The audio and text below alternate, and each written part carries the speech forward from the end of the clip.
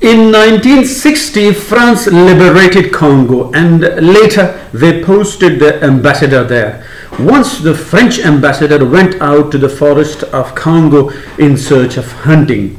Now, while walking in the forest, the ambassador saw some people from a distance. They thought maybe they were standing to welcome him. When they got closer, he found that this was a cannibalistic tribe. They captured and slaughtered the French ambassador. He was fried and the tribe enjoyed white meat. Now, France was very angry at this incident and demanded Congo to pay several $millions in blood to the heirs of the ambassador.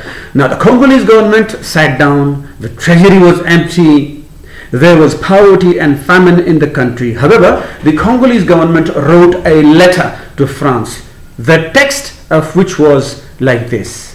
The Congolese government deeply regrets the incident that happened to the honorable ambassador. As our country cannot afford to pay you in bloodshed, so we propose to you that in return you may eat our ambassador who is with you. Now, Pakistan can also write a letter like this to the IMF, the subject of which may be like this. The loans that our elite have taken during the last 75 years are lying in your own banks. We cannot repay you loans.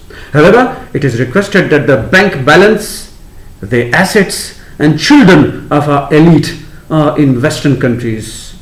In exchange, feel free to keep them.